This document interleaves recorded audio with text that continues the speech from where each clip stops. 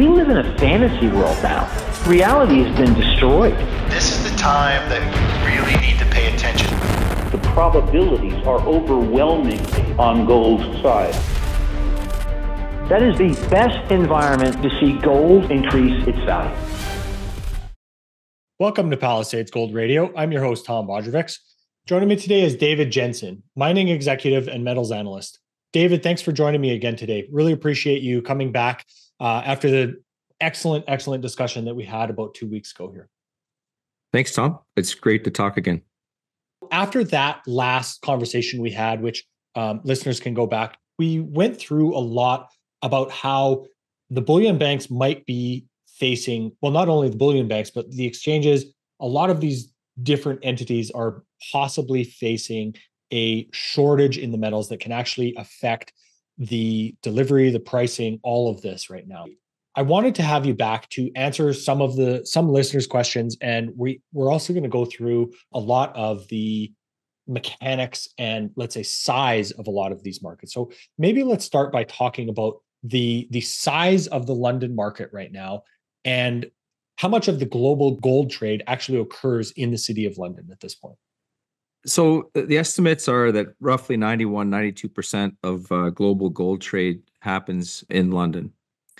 What happened in 1986 was that Bank of England was given oversight and regulatory authority over the London gold and silver markets, which are the dominant gold and silver markets in the world. And we can talk later about the details of that, but essentially what happened was that they approved the trading of these unallocated gold contracts in lieu of trading segregated and allocated bars in the market to have a true price discovery in terms of supply versus demand. Mm-hmm. The market was transformed into really a price setting mechanism as opposed to a price discovery mechanism. And the way that you can do that is that you can create unlimited supply of gold and silver with these unallocated contracts because you don't have to have the actual metal to provide supply of investment product into the market. Investment houses and pension funds, et cetera, are holding these spot contracts, which are notionally good for bar delivery in London on a local +2, what they call, so essentially a 3-day net until you get the bars in your hand. What that did then was that these unallocated contracts substituted for the ownership of specific gold and silver. And so along with the expansion of claims in the market, there was also an expansion of volume in the market. We're now seeing 200 million ounces. As mentioned the last time we talked, that there's 200 million ounces of gold traded per day in London and 2.92 billion ounces of silver traded every day in London. And that's when we use the 10x or the 10 times multiplier that the LBMA stated in their what they called the local London liquidity survey of 2011. It's a bit of a mouthful. But they surveyed traders, and 2/3 of the traders responded how much they were trading in these over-the-counter markets, which are the big markets in London. Mm-hmm. And so we have this enormous churn of paper, and paper, not just the trading, but actual paper supply in the hands of investors who think that they're actually owning gold and silver, which they're not. They're owning claims on bars of gold and silver. And the Bank of England and the LBMA say that they are merely unsecured creditors, which I don't think many of them fully realize. Mm-hmm. So the size of the London market now has grown to being $500 billion of gold being traded every day. And people always talk about, the oil market is by far the biggest commodity market and it dwarfs gold. Well, oil is less than $100 billion a day of trading in New York, which is the biggest oil market in the world. So gold in London is 5 times larger than the oil trade in New York, which is the dominant market. So that's the critical issue that we have. And given these tremendous issuance of these promissory notes in the market, the question is, how much silver is there actually being claimed in the market? And that was the thing that stood out to me so much, was that, silver in the vaults in London is only 3.5% of the gold in the vaults in London. and half of the silver. So in round numbers, about 800 million ounces, 823 million ounces of silver in the vaults in London. And about 500 million of that is supposed to be owned and held by ETFs. Mm-hmm. What we have in the end then is that we have a 10 times multiplier on the daily net settled contractual trade in London. The amount of claims in the market is 2 to 3 times the daily volume of trade. If we look at that 2.92 billion ounce market and we multiply that by 2, we get roughly 5.5 billion ounces of claims and take 90% of that, which is in these spot contracts. So in round numbers, we have about 5 billion ounces of silver claimed in London. And that using a higher multiplier of 3 times daily volume, being the open interest or total number of claims, we have a little over 8 billion ounces of silver claimed in the market. So this so far dwarfs both the annual mine supply and the acknowledged, there might be of the order of 300 or 400 million ounces in the market that aren't claimed by ETFs. My sense is there might be 50 million that's not allocated and segregated in the vaults. And against this, we can see that we've got, in round numbers, 5 to 8 billion ounces of standing claims in the spot market. And that's the killer, is that spot market contracts are immediate ownership on demand by the holder. Just to clarify, where does that take place? Like, is that in a particular market? Is that a particular contract in London? Where does that spot market, have to deliver that metal, and where is it exchanged? It can happen anywhere. The contracts are OTC, so they're specific to the two trading parties. Right. But it says right in the terms of these air quotes regulations in London, and we can talk about the regulations later. Mm-hmm. But it can specify delivery anywhere in the world. So that really seems like the physical delivery is really the linchpin to this entire market, is it not?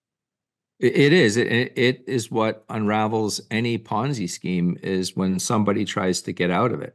Because you have pyramided claims into a Ponzi scheme, and it's exactly how this system is set up. It's a pyramided claim, which it relies on everybody sitting frozen in their chairs and not realizing that these, perfectly good pieces of paper that they hold are only that. Yeah. Right? They're promissory notes to deliver something, and you're unsecured when you hold this contract. And so they trade this absolute blizzard of paper in London every day, and it makes absolutely no sense unless you understand the fact that it's not meant to be real, that it's not real. It's a substitute. It is basically a price setting mechanism as opposed to a price discovery mechanism. Mm-hmm. Price discovery needs supply and demand balance for you to figure out how much the market needs. Price setting, you have to be able to supply enough to satiate the market, to the level that you want it to be satiated. And I think this is the big thing that people are waking up to. And I think that's why, all of a sudden these bullion bankers are showing up in Shanghai. They are starting to see demand now for delivery in all the trading centers in the world, because we've got this 260 million ounce silver deficit this year. And over the last 5 years, we've had 1 billion ounces of total deficit in the market. So has this mechanism of being able to almost in some ways virtually trade silver, has it made it a virtual asset, therefore? Exactly, because when you hold a unallocated contract that's unsegregated in the vault in London, that can be, the claims on that metal can be created without limit. Mm-hmm. And so you don't hold anything in particular. You just hold a claim against somebody who has promised you something. And as I just said, it's just the trouble comes when people say, okay, well, I'll take it. I'll take you up on your promise. Mm-hmm. And then when you've got this amount of leverage of 5 to 8 billion ounces of open interest claims, I think using quite moderate multipliers in that market, it gives you an idea how tenuous the balance in this market is. Mm-hmm. And then back again to that point that you've got only 3.5% of the dollar value of vault metal in London is silver. It's tiny, tiny compared to gold. Yeah. So what does that then mean for the open interest? And what did May and now obviously going into June, what does that look like? They do not publish the specific open interest in London. This is the problem. It is an opaque market. It's overseen since 1986 by the Bank of England. And they've been okay with the fact that you cannot see, details of the nature of the trading in that system. We do not know specifically what the open interest is, and the open interest is the standing claims in that market. Mm-hmm. We do not know that. We do not even know specifically what the daily trading volume is. They give you an average trading volume net settled per month. And that's net settled, meaning, the purchases minus the sales, right? They give you the net settled contracts. And so, for instance, if we talked last time about if you buy 15 and sell 10, that they say you've only traded 5 contracts. Well, you've really traded 25 contracts. Right. And so we're stuck with this, this 2011 local London liquidity survey in gold to estimate exactly how high the volume is, number one. And then number two, we have to estimate the number of open claims in the market or the open interest in the market. Mm-hmm. The big problem with the survey from 2011 was they only had 2/3 of the trading houses respond. And we don't know if JP Morgan and HSBC and Standard Chartered, the big trading banks, Deutsche Bank, if they even responded. Mm-hmm. And so if the big players aren't responding and you're saying, well, we're doing 10 times the daily trading volume of the net settle that we actually post, but you only use the smaller trading houses, you could have 20 times or 30 times leverage in the markets in terms of actual trading volume versus the stated net settled. Mm-hmm. That's one problem. And the second problem that we have is that we're scaling. We're using a 2 to 3 times daily volume to estimate the number of standing claims in that market. And that's just, using typical commodity ratios. We don't know specifically. It could be many times that, or it could be a fraction of that. This is the problem with having an opaque market that's run like that. Yeah. And it's okay with the Bank of England, and it's okay with the major bullion banks to run that way, because I think it works in their interest.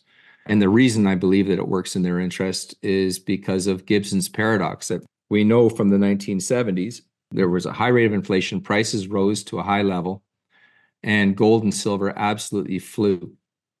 Now, Gibson's paradox, and this was a paper analyzing this, was written by Larry Summers as well. So it's not something that's obscure, but it's the fact that the interest rates follow the price level and they don't follow the rate of inflation, the average percentage rate that year over year prices are rising.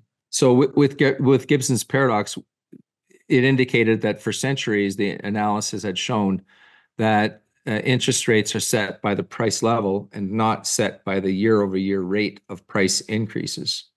So if the price level is high, it would speak for or speak to there being high interest rates.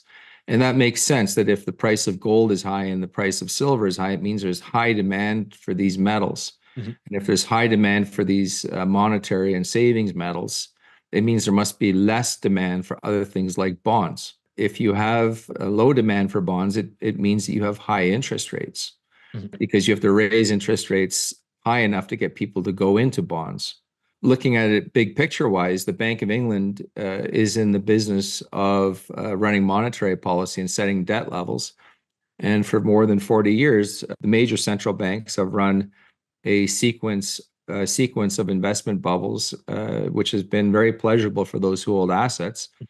And they've done that by using increasingly loose monetary policy and increasing debt levels. Mm-hmm.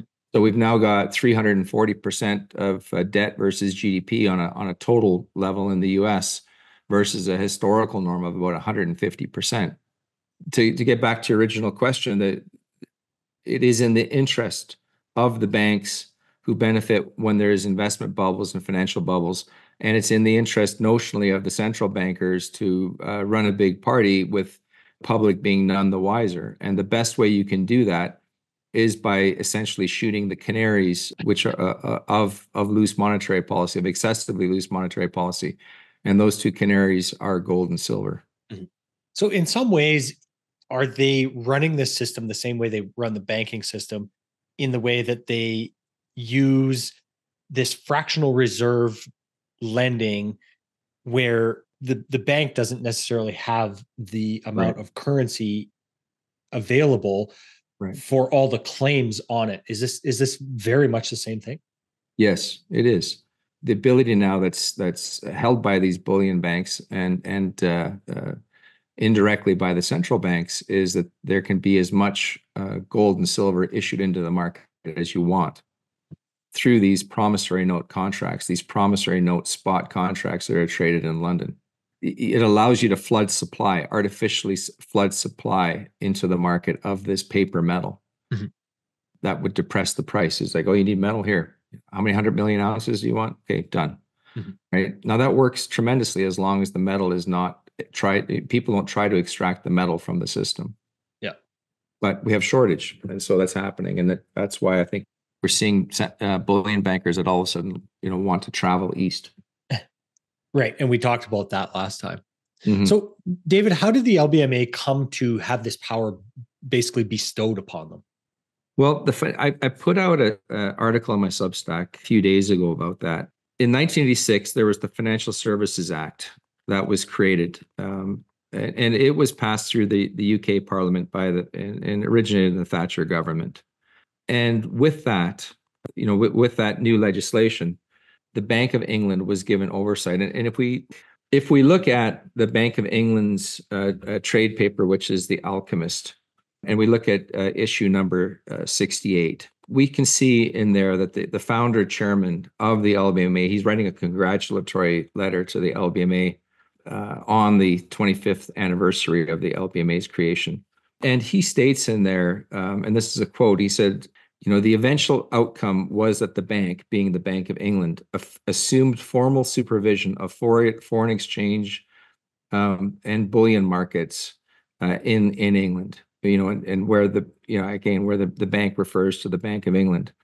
So he says that in 1986, so the FSA legislation was passed in mid 1986, and a guy says in October 1986, I wrote to all the associate members informing them that I had been asked by the Bank of England to give some thought to the organization of the market, being the gold and silver market, in light of the forthcoming enactment of the Financial Services Bill or the Financial Services Act.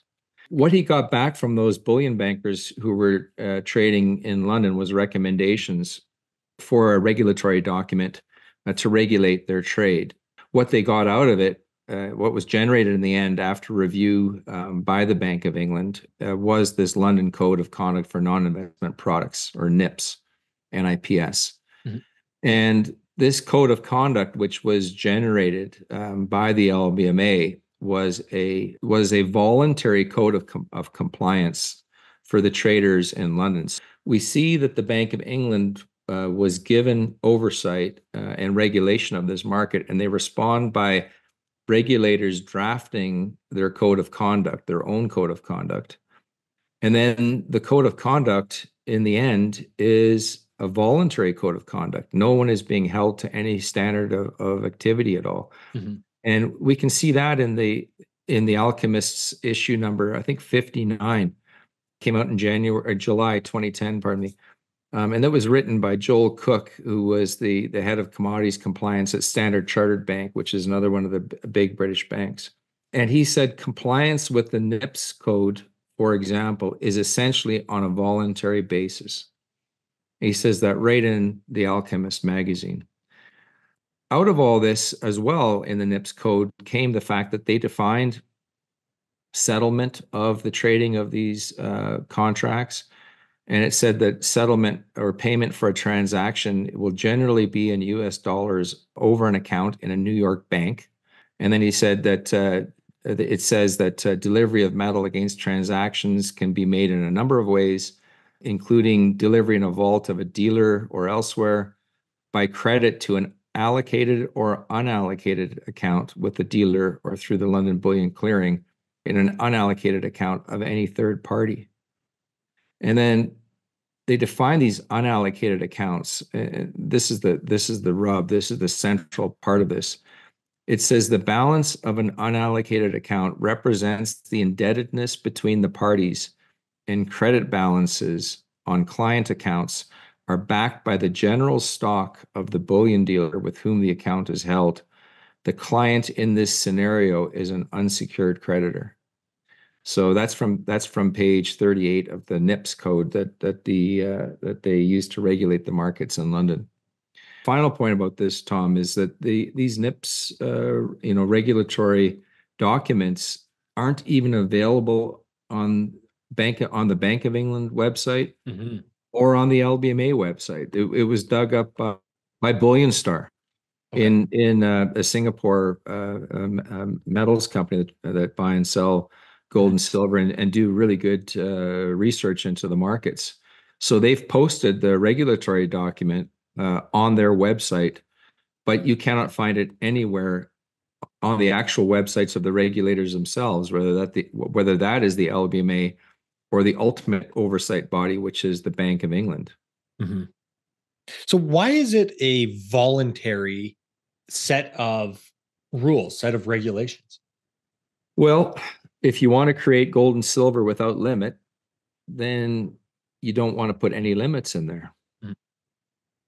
I think that's the ultimate answer, Tom. And then it's regulation. It's regulation in name only. It's regulation without regulation. Mm-hmm. Well, as you said, this is, I think you titled the article something like "Who Watches the Watcher?" Right? This is right. If they are making this quote unquote voluntary step and they don't want to abide by it, it's just seems like a completely arbitrary piece of paper at that point. Right. And this is, it came into being in 1986, the Bank of England's oversight of the metals markets. And 1986 is very close to 1980, which was the top price in gold, and it had risen in the prior 9 years by 21 times. Mm-hmm. Still very fresh in the minds of these central bankers. So just to, I guess, crystallize this a bit more, what is the definition for settlement of a gold or silver contract according to this code? Well, I'll read verbatim from the NIPS code, and it says, I'll read that once more. It says settlement and delivery. The basis for settlement and delivery of the local London quotation is for delivery of a standard good delivery bar at the London vault nominated by the dealer who made the sale. While settlement or payment for a transaction will generally be in US dollars over an account in a New York bank, delivery against transactions in gold and silver are made in a number of ways. These include physical delivery at the vault of the dealer or elsewhere, by credit to an allocated or an unallocated account with the dealer or through the London Bullion Clearing to the unallocated account of any third party. So it's either metal or it's a promise for metal. That's your settlement. Right. There are other exchanges that are able to settle in cash. Is that right? Yeah, primarily futures markets. Mm-hmm. But we know, for instance, that there is a spot market in Shanghai in which you cannot issue, in the Shanghai Gold Exchange, in which you cannot issue a contract for gold or silver unless you have a specific bar that's been through their refinery to assure the grade, the purity, and it has a laser etched serial number on it that is issued by the Shanghai Gold Exchange. Mm-hmm. And that market trades in the order of about 330 million ounces, 330,000 ounces of gold per day. That was a number from last week. Mm-hmm. 330,000 ounces of actual gold bars traded in an entire day in Shanghai. Compare that to 200 million ounces of gold traded every day in London, and there's just no comparison. Mm-hmm. You're talking about 1/600th the amount of gold is traded when you're actually trading physical bars. Right. So then, we're just talking about the difference between Shanghai and London. What is the difference between London and the New York markets? Well, the New York market is primarily futures, and futures are typically never meant to deliver bars. They're a hedging mechanism. Mm-hmm. when you look at the COMEX, the Chicago Mercantile Exchange now owns the COMEX and the trading that goes on there. You'll see the trading activity for months in the future. And so that's not meant to be a physical market. It's a futures market. The real market is the cash market. And the world's cash markets are absolutely dominated by the trading in London. And I think it could be materially more than 90% of the world's cash trading of gold and silver happen in London. They just haven't disclosed the numbers, with any specificity. They've given us an approximate number of ounces that trade there per day. And the scale absolutely dwarfs the trading that we see elsewhere in the world in the cash markets. Mm-hmm. Do you think the fact that New York, as you said, is more of a hedging market because it's a futures market, does that explain this behavior of if you would have sold the Asian close and bought the New York Open over, this last bull run in the metals, that you would actually be down, like because of that mechanism and the role that market serves? Yeah. Do you think that explains that behavior? Yeah. When New York is open, the markets, the cash markets globally are definitely impacted by the trading that goes on there in that market. So yeah, it does make sense that would have an effect on the price, or that has driven the price down, because again, they're untethered in the New York futures market in terms of you're not trading bars, you're trading promises for bars, and then you're only having to deliver the bar if somebody demands delivery. And then when you look at the actual regulations of the COMEX, there are 3 or 4 different rules in the rule book that allow forced cash settlement at the discretion of the directors of the COMEX. Mm-hmm. So if you have a contract, you say, well, okay, I have a June contract, I want delivery. They can say to you, we're going to enforce a cash delivery provision here. It might give you a premium, but here is the requirement because we think it's in the best interests of the market. Mm-hmm. And, looking back on silver now, it's interesting that note that was put out just a few days ago, June 3 by Michael Lynch. And he's got the website econanalytics.substack.com. He notes in the June contract that, we're into the delivery period now, but leading up until the delivery period, there was, what was it? Like there was 4 days. For a 4-day period between the 6th and the 3rd day to first notice, he says that 22% to 42% of the open interest vanished overnight each day. So from day to day, 22% to 42% of the claims disappeared when they reopened in the morning.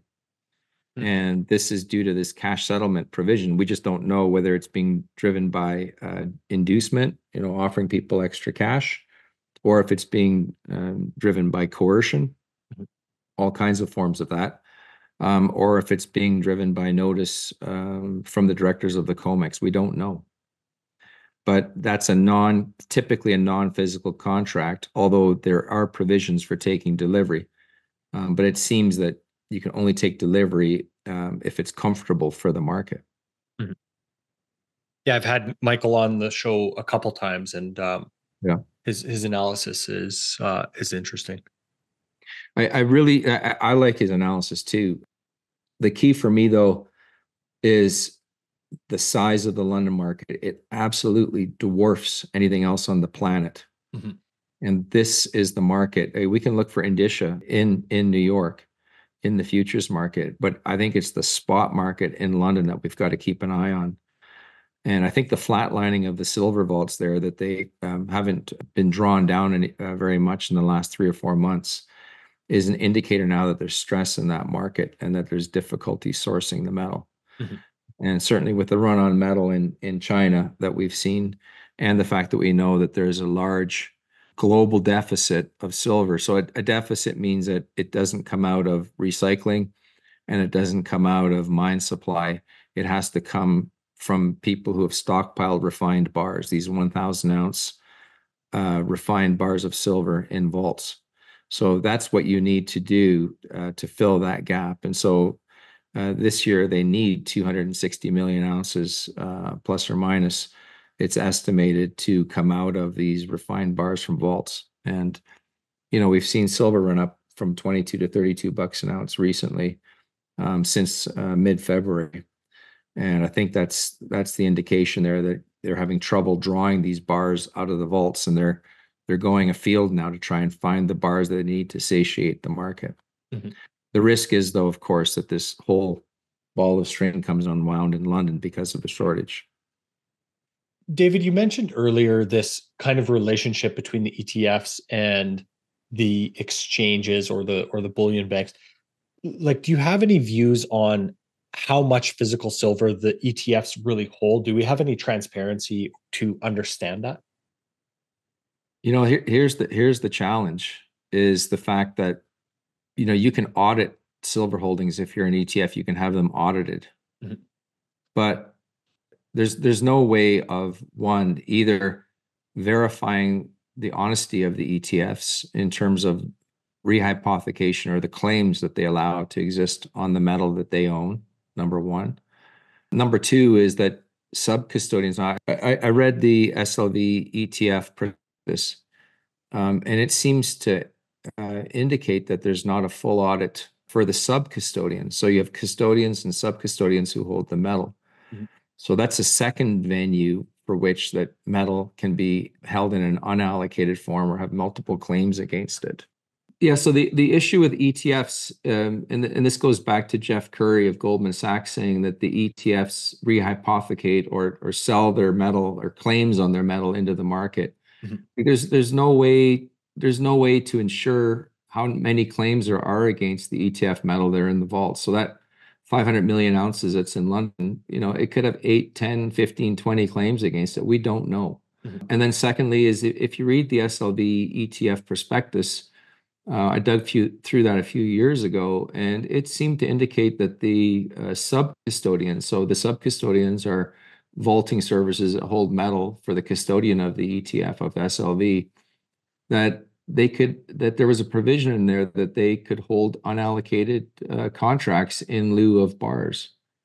So we really don't know with the ETFs, how many times they've sold claims on the metal, and then who their sub-custodians are, and if their sub-custodians actually do hold the metal, or if their sub-custodians hold the promissory notes. So, I mean, when you look into these numbers, there's no definitive answer in terms of the leverage. But, when we can see approaching 3 billion ounces traded every day and 5 to 8 billion ounces in indicated open interest in London, versus like I sincerely think that there's 50 million ounces of silver that's not claimed in the London vaults. And I think they've had that pulled down. They've had that eaten into, and that they're scrambling over to Asia and other places trying to find replacement silver. So we'll see. Yeah, again, I think we can do our best to understand this opaque market. We can do our best to try to analyze all of these different situations, but you or I don't have a crystal ball, number one. Number two, it is going to take time for a lot of these situations to play themselves out and to actually present the problems and the inefficiencies within the market. There's a lot of people I know that would love to see this just come crashing down with a bang, but I don't think that's necessarily what's going to be best, obviously, for everyone. Yeah. But at the same time, having some honesty, transparency, and some actual discovery of where this metal actually lies and how it's being rehypothecated and or traded, some clarity to that, I don't think would be a horrible thing. No, I mean, for a market economy, which is the most productive economy ever conceived, for the market economy to work, you need price discovery. And you also need fair measure for exchange. Historically, that was a form of gold and silver money. And exactly to that point, if your basically your backstop or the value of a lot of the rest of your economy basically rests on the value of gold and silver, as you stated earlier. We need to know what that is actually worth and how much there is and who holds it as well. Yeah, Who owns it. if you want to hold a financial market party and you want to create a seemingly impossible economy. I mean, the articles in the Wall Street Journal in the 90s about the great moderation and how brilliant Greenspan was with his methods. If you want to do that, you have to take away fair measure from the market so that you can generate cash and you can generate these bubbles, number one. And then number two is you've got to take away the price signal that gold and silver are giving you, because they're the tattletales on loose money. And it appears to me that both of these things were done, and we've lived through this, kind of a magical mystery age of everybody's a millionaire or plans to become a millionaire, and you just need to have a house and you just need to own the S&P 500 and hold it for 20 years, and everything is fantastic. Mm-hmm. And the only reason that the London market is opaque is because the bullion banks wrote the regulations with oversight of the Bank of England. So the bullion banks wanted an opaque market, which is what we essentially have. And the bullion banks wanted that, and the Bank of England want that. And that's why we have it where it is today. Now, whether it unravels quickly or slowly, I don't think, I view this as fraud. What's happening in the markets is fraud. They were set up to be fraudulent markets. And I'll probably disturb some of the listeners out there because of it certainly disturbed me, let me put it that way, when I started to twig on to that. Mm-hmm. But these markets are markets that give us fictitious pricing. And the mechanisms that have been used to give us fictitious pricing appear to me to be unraveling. Now we get war in Ukraine and the City of London operatives like Boris Johnson and David Cameron and all these guys pushing for war. And we get COVID and, panics about COVID and lockdown and money printing. And now there's going to be a panic, I'm sure, about bird flu. And it just goes on and on in terms of the distractions. But I think no matter what happens, the truth is going to be known as it always is. So the question is just how much time. Yeah, exactly. Again, it's unfortunately this all takes time, just as many of these revaluations, many of these shifts in the market, whether that be westward to eastward with new currencies or pricing, taking over of pricing mechanisms in the gold and silver industry, all of this stuff takes time. It's not a binary event or a momentary event that happens and then everything is different thereafter. There is no A to Z. There's all of the letters in between that have different ups and downs to them. The challenge, though, is that if you look at criticality theory, and criticality theory is a feature in nature where things, when they fail, they tend to fail suddenly. Mm-hmm. And an example of that is an avalanche. It can sit, an ice shelf can sit mm-hmm. for months and months and months. And then all of a sudden, there's a sound is made and it sets off an avalanche, which thunders down the mountain. Mm-hmm. And I think that's how fraudulent markets typically resolve themselves. They don't typically resolve themselves in kind of a happy, meandering fashion. And I think people have a sixth sense, like they know something just does not add up, and on so many different levels, in both North America and Europe, like things are completely out of whack. And I think people are figuring that out, and that they're starting to move into these safe haven assets, like physical gold and silver and metal.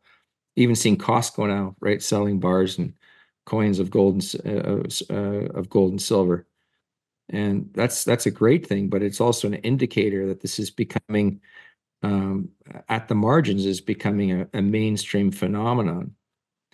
And I think that issue is one that the guys sitting in the City of London, I mean, the Bank of England's in the City of London, the LBMA is there, and the banks that are trading there are there. And that square mile, they've got to be sitting there looking at each other thinking, hey, what are we going to do? because of the scale of what they've done. I can't think of a bigger fraud in history that's happened. Once we understand the impact on interest rates of creating fictitious pricing for gold and silver, and ultimately the consequences of this artificial economy and market that has been created, I just can't think of anything that even compares to the scale of this. Mm-hmm. And the discussion is getting quite widespread now. It's not just guys with tinfoil hats discussing it. It's guys like reading the documents in London and saying, well, what do you mean you gave oversight to the Bank of England? And what do you mean that it's self-regulating? You created regulations, but they're voluntary. And what do you mean that they're trading gold and silver and that they're promissory notes? And what do you mean you're trading 200 million ounces of gold a day in London when 120 million ounces are mined globally every year? And how can you trade 3 billion ounces of silver a day in London when you're mining like 830 million ounces a year? Like, it just, right? You don't have to be a conspiracy theorist or somebody who's mentally unstable. You just have to have a guy that reads their documents and then says, I have a question. I'm wondering if you can answer this question. Mm-hmm. Well, that's the thing, is you see the scale of what is being traded versus the underlying asset, and then the voluntary requirements to follow these regulations on top of that. And it always comes back to the idea of incentives. Okay, who do both of those facts end up serving, and why? And those shouldn't be hard questions to answer, yet they end up being masked in this opacity of how these markets have been built over time. Right. And always keep in mind that they're trading 5 times the amount of dollar value of gold in London every day that they're trading of oil every day in New York. Mm-hmm. It gives you an idea that this is a very important market. It's not about earrings and nose rings. Right? It's about something else. Absolutely. Well, David, I think that's a good spot to kind of wrap up on. Again, we got a lot of excellent feedback on the last interview, and it would be, we'd be happy to answer anybody's questions on any of this stuff. If we need to do a round 3, we'd be happy to do that as well. But I really appreciate your time and you staying on top of all of this stuff. Of course, you write lots of articles at jensendavid.substack.com, where you post all of basically articles about all of these things we've been touching on and talking about. Thank you, Tom. It was good talking, and this appears to be the quickening, so it's going to be interesting to see how it unfolds. Absolutely. David, we'll speak again shortly. Thank you very much for your time. Sounds good. Thank you. This podcast is for general informational purposes only. Nothing on this podcast should be taken as investment advice. Guests on this show are not compensated for their appearance. Listeners are urged to educate themselves and make their own decisions. Do not base any investment decisions on the information contained. To view our full disclaimer, please visit our website.